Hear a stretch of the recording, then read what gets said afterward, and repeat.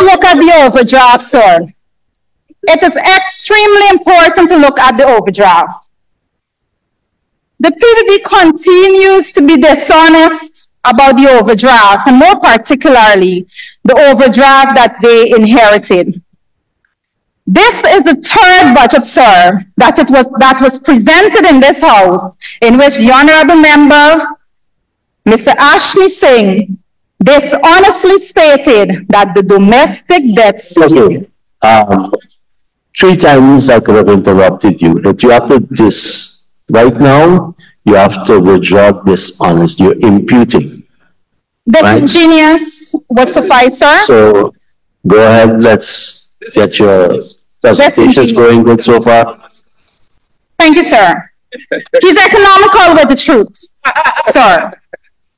Sir, the budget stated, and I quote, "The growth of domestic debt service payments was due to a full year's worth of principal repayments on debentures issued in 2021 to securitize an inherited overdraft at the central bank." End of quote. Mr. Speaker, the Honorable Member Ashley Singh uses the word inherited because he wants to convey an image that the coalition did not know how to manage the resources of the nation.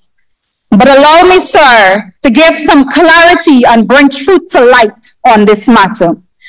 Mr. Speaker, it was in this very House the Honorable Ashley Singh was asked what was the overdraft the 2nd of August 2020 when the PPP took office. And he responded and said, and I quote, "The end of December 2020 overdraft balance $116.6 billion on the consolidated fund account represents a deterioration of $47.9 billion compared to the 2nd of August 2020 overdraft of $78.7 billion.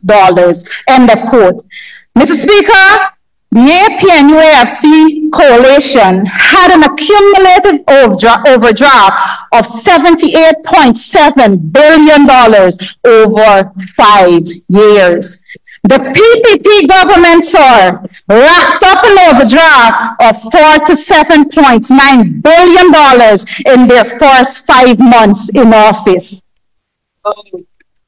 But that doesn't end there, sir. The domestic debt repayment that Dr. Singh, Honorable Member, is referring to speaks to an overdraft of $200 billion because the PPP, sir, further racked up the overdraft.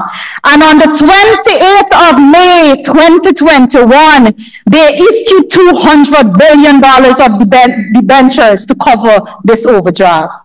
So in 9 months of the PPP being in office, they were responsible for an overdraft of $221.3 billion. So the PPP can't come here in this House and speak about an inherited overdraft, sir, when they are responsible for $121.3 billion in overdraft in a 9-month period, sir.